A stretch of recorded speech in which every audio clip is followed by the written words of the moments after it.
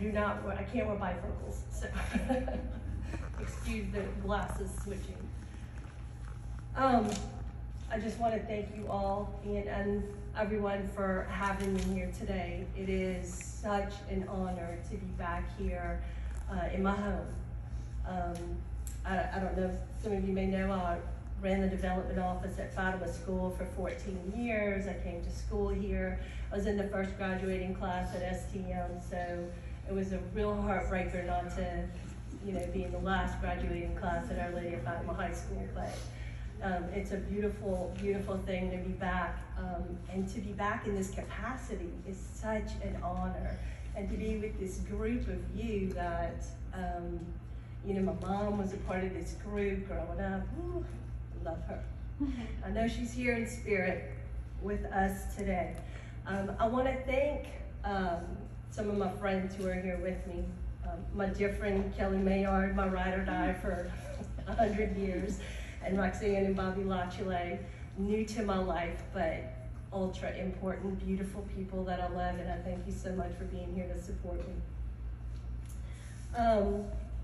So today I am going to take you on a short walk through a part of my life that was really challenging, and the things that sort of set me on the path to dedicate so much of my life to bringing people into the sacrificial love of Christ. And what does that actually mean in the little moments in everyday life? It's the small stuff. And when I do these talks, this one was really scary because I'm like, what do I come say to the Catholic daughters that they don't already know? And what can I bring that can be inspirational? And so I always begin this journey in prayer, and I'm like, okay, God, your words, this mouth. And, to try to remove myself from it. And, and so he really brought me on the most incredible journey. And so we're going to go on this little walk with the women that were in Jesus's life. And we're going to talk about our superpower and what their superpower was. And also, our greatest gift is also our greatest area for our downfall. And so how does evil use our superpower against us? And we're going to kind of journey on that. And I'll give you a little background about how my journey began and how I had to really discover what my own superpower was and how to walk truly in faith. So in 1987, I was a junior in high school right here across the parking lot. And a friend and I got stranded on a country road nearby. We had been riding a motorcycle and it overheated. And a person posing as a Good Samaritan stopped to help. And what he really stopped to do was to attempt to kill me, to end my life. And I'm going to share with you a little excerpt. I wrote a book about my whole journey. I actually wrote two. This is the one that's published. The other one's not published yet. And I'm going to share a little excerpt with you about that day, because that day has actually become probably one of the greatest gifts that God ever gave me, was surviving that day. Let me just share that day, and then we'll kind of talk about the journey that happened afterwards.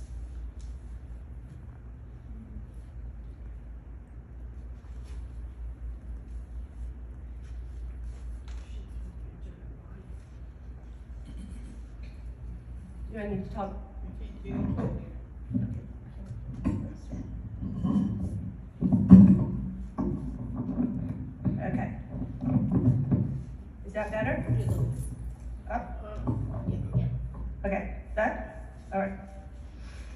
And it's chapter 2. The chapters are super short.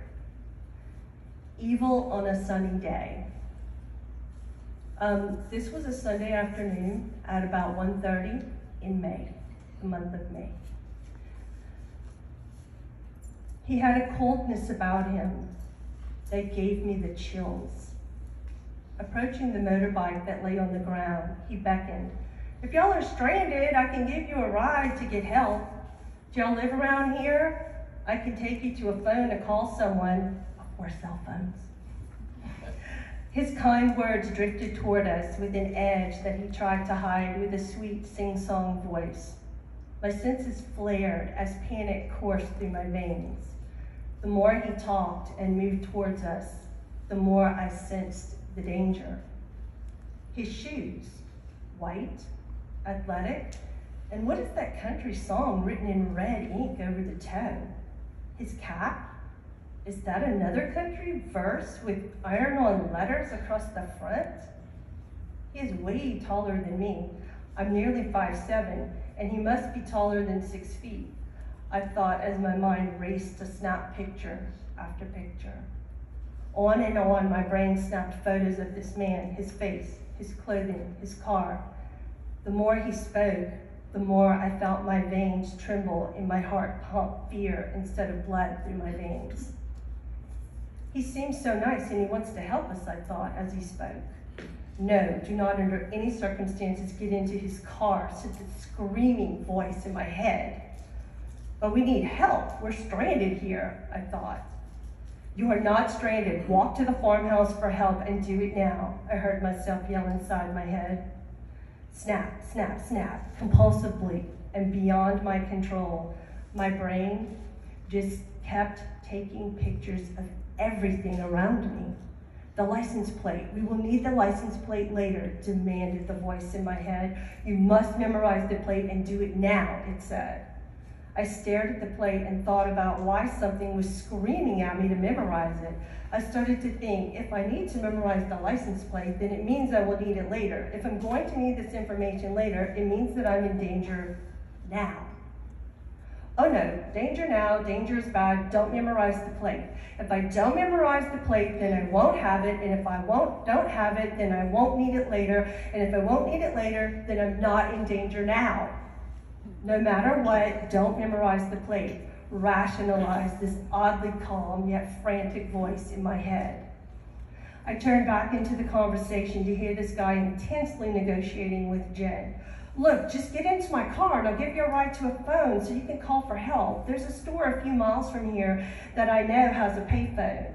What's the big deal? Just let me give you a ride, okay? Looking at me for input, Jen stated in a questioning kind of way. Maybe one of us can ride for help and the other can stay with the bike. Before her final word had departed her lips, I rudely and abruptly interrupted her. No, we will just walk to the farmhouse and call for help there. This is a big motorbike and I can't watch it alone.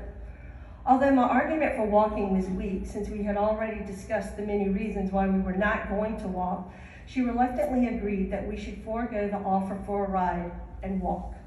Woo, a bullet dodged, I thought as I grabbed our helmets, one in each hand.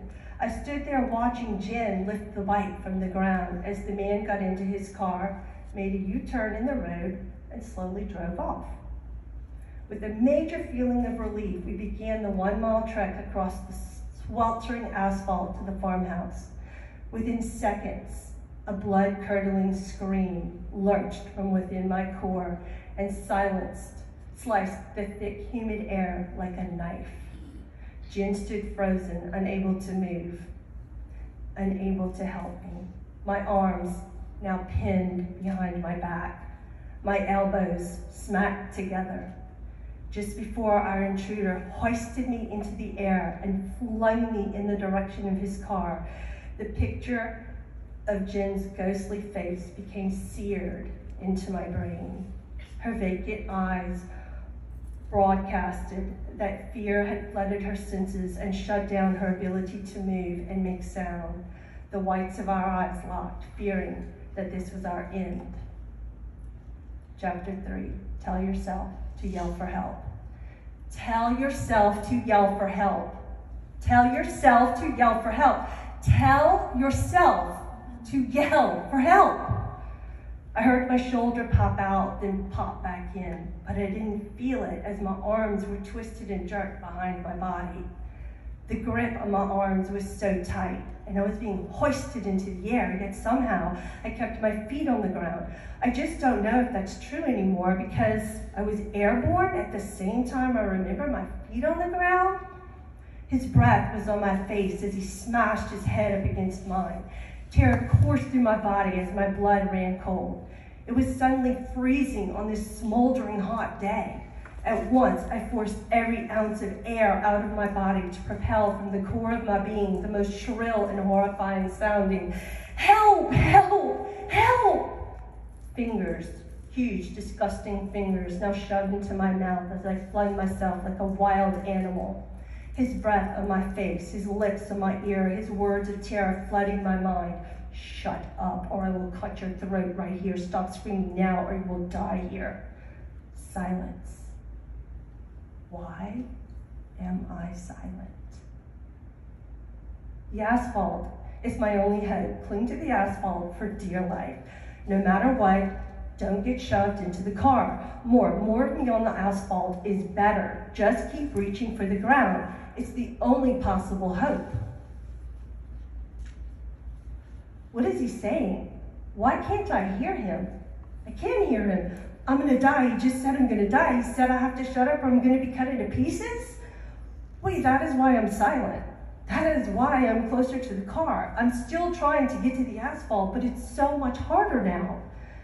If he gets me into his car, I will surely die. Do not get into the car. Do not get into the car. Yell for help. Ignore him and yell for help, the voice inside my head pleaded. I hear my voice outside my body once more. I am screeching, "Help! Help!" The asphalt is closer. Lunge toward the ground. Look at the ground and lunge.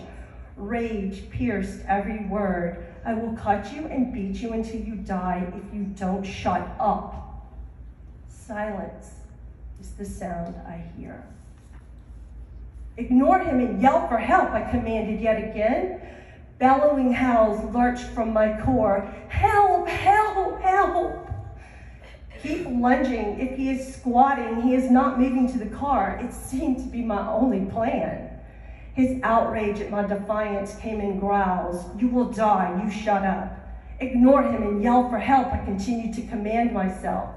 Hysterical screeching frantically filled the air. Help came from the depths of my core. His demands for my silence never ceased. Using force, he overpowered me, batting me around like a rag doll.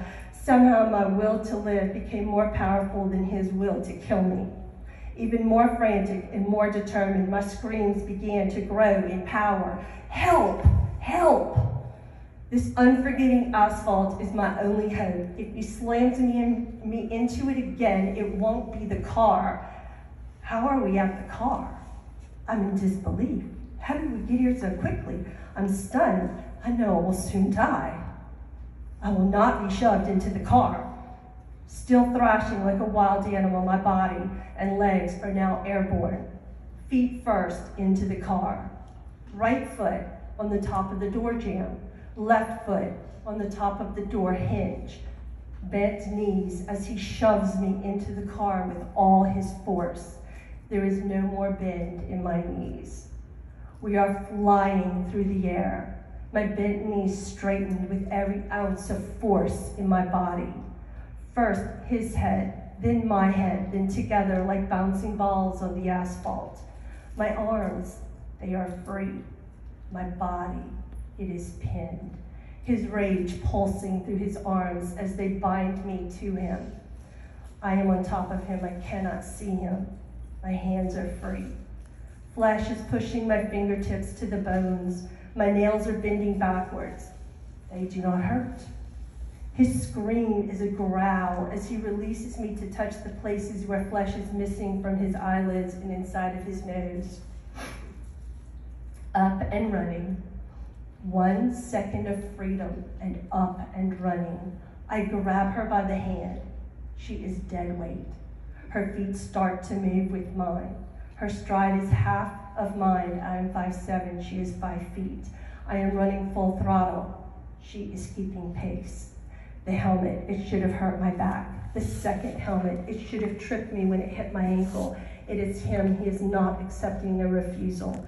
His rage is hunting me like a ravenous animal. Just keep running. I keep running. This is how it ends. Give you some relief. Sadly, we got away from him that day. The following Friday, this was on a Sunday, the following Friday, a woman who was pregnant, he encountered her in distress, and she begged him to spare the life of her baby, and he beat her and left her for dead and bludgeoned her in the stomach until he killed her baby. He was a very brutal human being. And she gained consciousness long enough to get his license plate. And with the information that I gave him, they were able to apprehend him and stop the madness.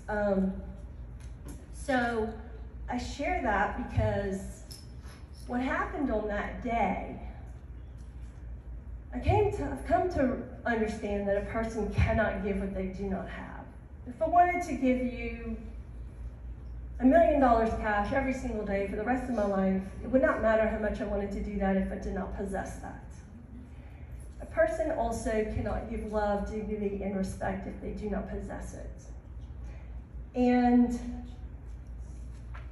this person did not have love. He did not know that he was worthy of love. And he had hatred and loathing and really toxic things within inside of him, and he shared that with me that day. Now, I had no idea what had happened. So much was stolen from me that day, but I didn't know it. I didn't know that the core of my being would carry on as though I were no longer worthy of love. A stranger came to me and said, "You're not even worthy of your next breath, nor are you worthy of love. You're worthless. Your life is worth nothing." My mind knew that he was wrong. My thoughts were completely out of sync with the messages that the rest of me received. And I had no earthly idea how to proceed, how to heal from that. I kind of went to school on Monday. I told a couple of people about it. I was in shock, and everyone thought I was fine. I then entered into a trauma bond with my first husband, who had many, many addictions. And it was a tremendous mask that kept me from God. I filled my life with another person's chaos. And I learned so many incredible lessons about what was happening to me in that space, sort of in the aftermath of this one. And so,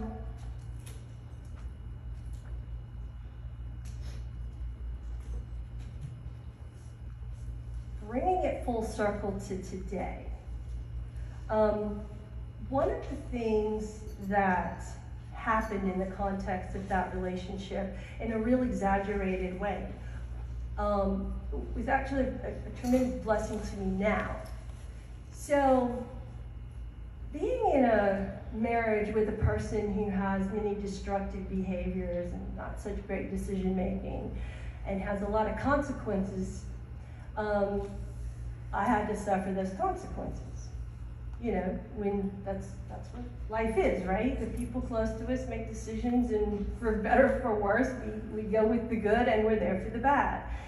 And there's a great amount of I can tell what's about to happen, right? Because like we've been down this path so many times, and you start to really believe that, or know that you know what's best for the person. It's a grown person making their own decisions, and they're okay with the consequences, but I wasn't, right? And so I go down this journey, like really trying to force my will on another person, praying a prayer that God will never answer, ever, asking him to take someone else's free will away and make them do what I thought was best for them, not what he thought or what they thought, right? So that was just this real messy trap. And it was a beautiful gift to my life also, because it set me on this spiritual journey of healing and recovery. And so today, I'm going to transition a little bit, and it'll sort of dovetail back in a little later. So we're going to kind of talk about some of the women that were in Jesus's life and their journey with him and their superpower and your superpower. So we're going to begin with, of course, our Mother Mary, right? She was at the birth of Jesus, Luke 2, and she gave birth to her firstborn son. There it is, evidence she was there. We know it, right? Easy. His mom was at the wedding at Cana. When the wine ran out, Jesus' mother said to him, "They have no more wine." "Woman, why does this concern us?" Jesus replied. "My hour has not yet come," his mother said to the servants. "Do whatever he tells you." I mean, doesn't that kind of sound like a mom prompting her kid, "Hey, son, it's time to get this ministry on the road. Let's go." He's like, "But I'm having fun with my friends. I'm not ready to start." You can see the true mother role, like she knew, and she was so encouraging right there. And then on his journey to the cross, the women of Jerusalem, a large number of people followed him, including women who mourned and wailed for him, right? So here we have this group of women, and he stops and he talks to them, and he tells them, "Hey, I'm sin-free. Look what they're doing to me. Imagine what they're going to do to you. All the rest of you aren't sin-free." He kind of warns them about the pain that motherhood is. That it's so painful. And then the foot of the cross, right? Who's there? Near the cross of Jesus stood his mother and her sister, who was Salome, who was John's mom, and I think that might be why he was there. I don't know if that's say that in the Bible, and I would imagine his mom was like, "Hey, you got to come too." And Mary, the wife of Clopas, and that's Joseph's brother, as Jesus' aunt, and Mary Magdalene, right? Another group of women. And then when the women go to anoint Jesus, the body of Christ, when the Sabbath was over, Mary Magdalene and his two aunts, Mary the mother of James and Salome, brought spices so they could go and anoint the body of Christ. And what happens? They get there and he's not there. And then, they run off because they're terrified.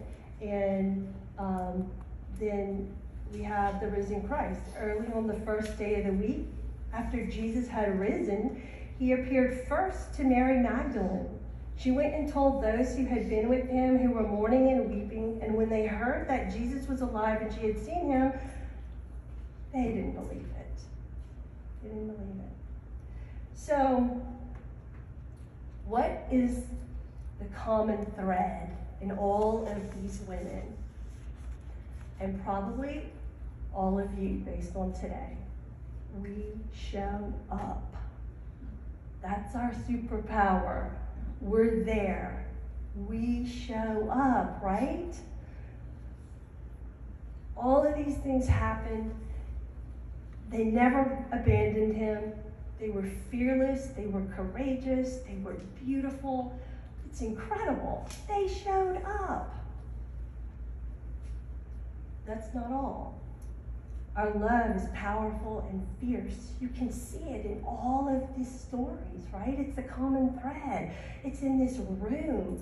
We're daughters, we're wives, we're mothers, we're friends. It's beautiful. We're loyal. They were so loyal to him. We're always there in good times and in bad to cry and to celebrate. They celebrated with him at weddings. They were there when he took his last breath. They celebrated when he came back. It's beautiful, right? They were there for all of it. We're strong. Imagine the strength that it took. Not just because of the danger, right, of Roman soldiers and people crucifying Jesus and people. And I mean, that's a dangerous situation, but that courage and the strength to witness it, I often wonder, could I ever have that kind of strength to witness the events that he experienced? Over 5,000 injuries, right? And they were there for each one of them. Pretty strong. We're intuitive, and we get things done. They were getting things done. They were going to anoint him. They were doing so many things. Mary Magdalene, she was his benefactor. She, was a huge support system during that ministry. Our superpowers are brilliant and beautiful. But here's the thing that I learned through all those hard lessons. Evil can use our superpower to separate us from God. When we think it's a little more super and powerful than it is. And it's super small the way that it happens, but it's something that I've had to make myself really aware of because it separates me from God when it happens. And I never ever want that separation. I never want me to be responsible for putting that divide there. And so, evil works in two ways to separate us from God. One, he convinces us that we're not worthy of love. That when that happened, Jesus on that cross, that it wasn't necessarily for me and everything that I ever did wrong and everything I'm ever gonna do wrong. He convinces me by sending someone to try to kill me that didn't really matter for me. That's for other people. I didn't think it, but I felt it and believed it in my core. And that's trauma.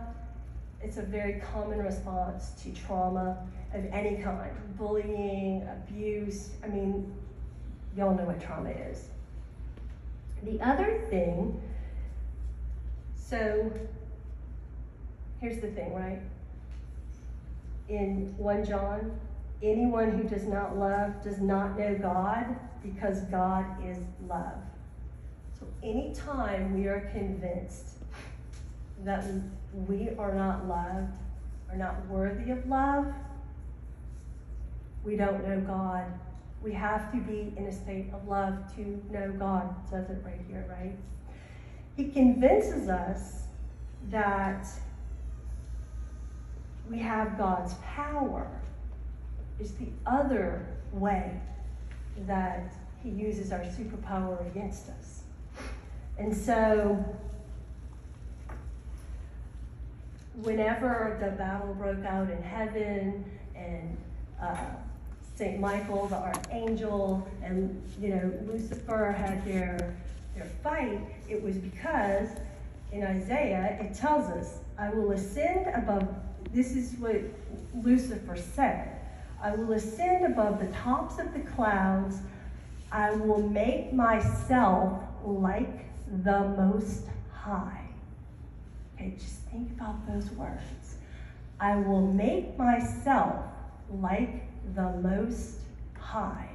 He wanted God's power. So think about it, right? If he convinces you that you're not loved, and he convinces you that you have God's power, you're separated from God. you're not standing in the light. You stepped off into a dark place and don't even know it. So,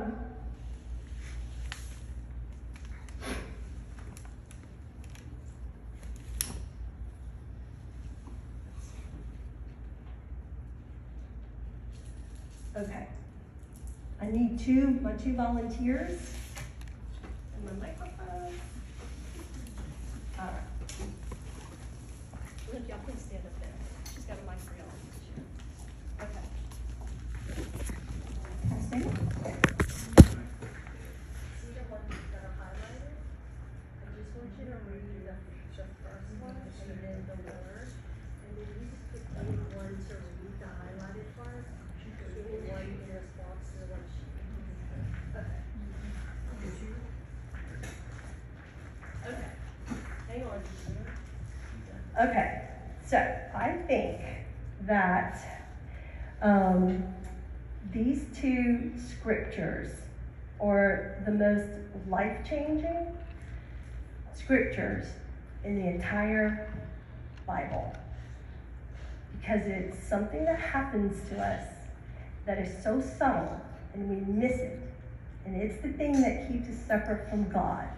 Okay, so Annie, you read just the ones that are highlighted. So do y'all know what Bible Hub is? When you go and you pull up a scripture and then it shows you every single Bible and how that scripture is written in every single Bible. Okay, so the sheets that they have are, Psalm 94, 11, and John, 1 John 3, okay? And it's very interesting the way that these go together. Okay, Annie, you read yours, and then Catherine, you read yours. The Lord knows all human plans. He knows that they are futile. God is greater than our heart and knows all things. Just do a few more. Just read the different words that are highlighted. Worthless, breath, vanity, meaningless, vapor, vain, useless, senseless, pointless, morally bankrupt. Those are, read the sentence before it. Those are what God knows the thoughts of people are. Okay? God is greater than our conscience, and that he knows everything. Okay, so who knows everything? God. What do we know? Nothing. Right? Okay, so thank y'all.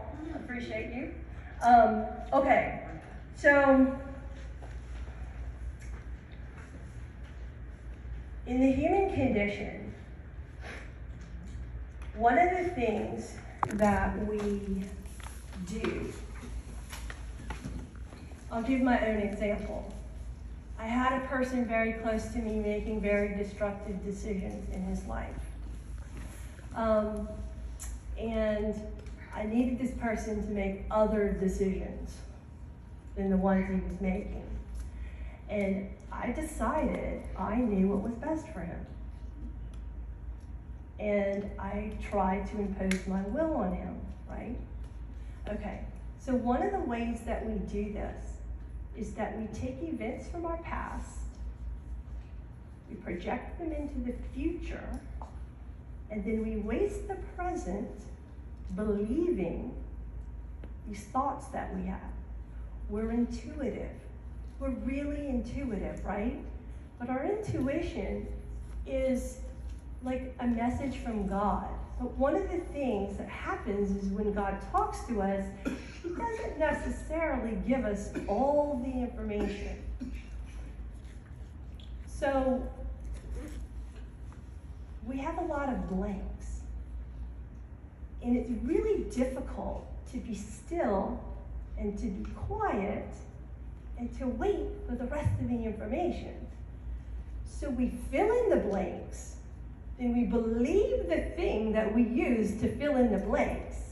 and then we give advice with it. We make plans over it. Most of the time, though, we create these really terrible things in the future, and we waste the present worrying about them. I do spiritual coaching and things like that, and this person said I could share this story. I had a person, and she was having some difficulty with her grown children, and it was around Christmas time. And they had made a stop before coming to her house, and they were taking long, and things had not been going well. And she started to worry. And then she started to get upset. Oh, well, they're over there celebrating Christmas, and I'm not invited to the thing that they're at, and they're over there having fun, and they're really enjoying themselves, and I'm being left out. And she started to get herself very upset and very worked up about it, right? It seems reasonable. I mean, they're not there, no one's calling, they're just not showing up yet, and clearly they're having a grand old time without her. And she called me, or I called her. Something told me to call her. It was Christmas Eve. And she starts to tell me all these things that they're all doing. And I was like, whoa, you know you just made all that up. That's a fiction about what people are thinking. If you think you know what someone's thinking, you're making it up. You don't know unless they tell you. Think you know what they're doing and they didn't tell you, or you don't see it, you don't know. You don't know what's in a person's heart and a mind and their being. We don't know. We don't know what the future holds. So I'm going to share this fabulous example. It's one, this scripture is just so powerful, and I always come back to it. So during the time of Jesus' ministry, when he tells Peter that he's the rock, and then he starts to warn them all about his death, right? What's going to happen? He starts to tell them about his crucifixion upcoming. And Peter took him aside and began to rebuke him. And he says, "Far be it from you, Lord," he said, "this shall never happen to you." We all know what happens next, right? But Jesus turned and said to Peter, "Get behind me, Satan." Why did he say that? He wasn't calling Peter Satan. Satan was convincing Peter that he had information about the future that he didn't have. Yes, Jesus just told him something terrible is about to happen. Okay, for sure. Yes, something terrible is about to happen. We're right about that piece of it. What Peter didn't know was that God was going to take that terrible event and make it the greatest gift that he ever gave to humanity, to the world, to us. He tells Peter, this is really key. You are a stumbling block to me, for you do not have in mind the things of God, but the things of men. Remember the thing we just read? What's he saying right here? He's saying those two scriptures, the Psalm. You know nothing.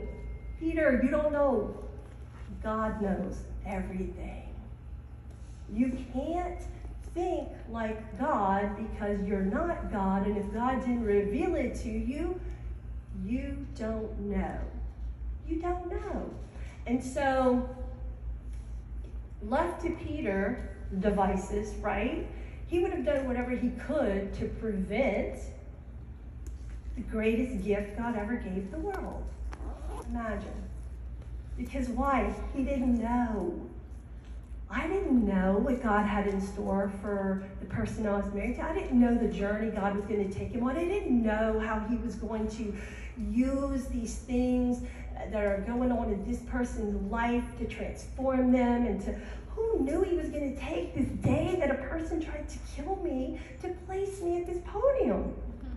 Imagine what he can, the beauty that he makes out of the worst stuff. And so we have to believe in the beauty.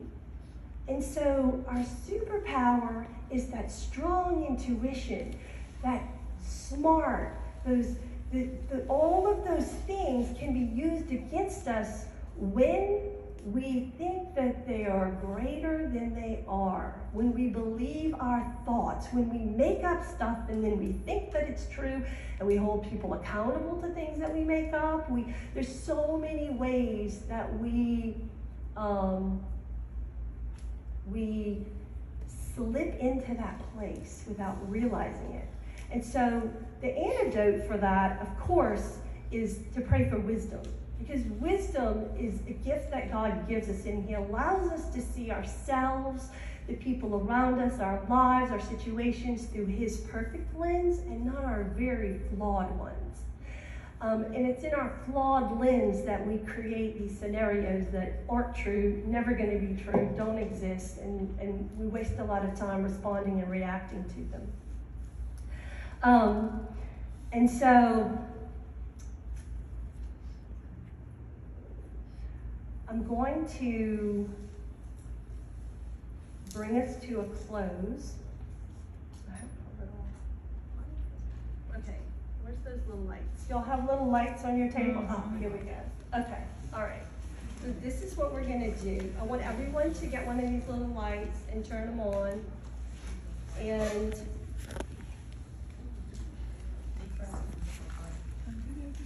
there's a little button on the bottom, and you're gonna hold them in your hand. Okay, so this exercise is called Light of the Soul. Oh, you know what? Before I start this, I want to back up real quick, because there's one thing that I did want to share with you that I wrote on here. The way that we help people in our life who are in distress is not to pretend like we know the answers. It is to pray and ask God to remove everything from their lives that leads them away from Him, and to ask God to fill their lives with people and experiences and events and things that lead them to Him. And to not be committed to our outcome for other people's lives. We have to be committed to God's outcome. And we can never pretend to know what that looks like. My daughter I prayed that prayer for my daughter when she was going through some tough times in college.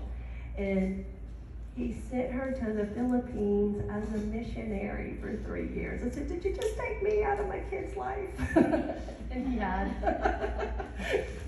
That was hard. Okay, here we are, Light of the Soul. Okay, so I'm going to play some music. And what we're going to do is we're going to take a walk for a moment into a prayerful place of God's most perfect love. At the very moment of your creation, your DNA came together from your parents. And God held you in His hand. And He breathed His breath into you. He gave you your soul, your light. He placed it inside of you. And He perfectly loved, perfect you. You had done absolutely nothing to earn or deserve His love, His breath, His life, His piece of you that He placed in you. You were so perfect as His beautiful creation that He simply adored you and loved you. And so, if I asked you, where is your light? Where is it? Mine is right here. I always know where mine is. Is your light lost? Do you know where your light is? Do you know where your soul is inside of you? Where is it? Is your light shining for all the world to see, to stand in, to know the love of Christ through your light?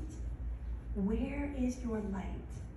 So I'm going to play a little song, and during this time, I want you to hold this light in your hand. You can look at the light, you can close your eyes, And I want you to pray and ask God to take you back to that perfect moment where he was holding you and he breathed his breath into you and loved you.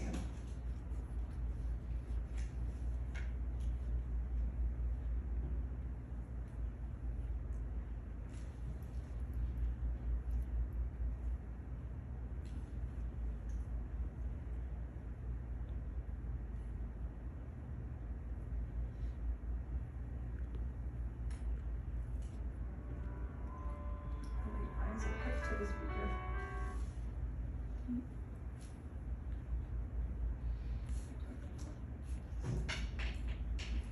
Sorry. Power on. Connection successful.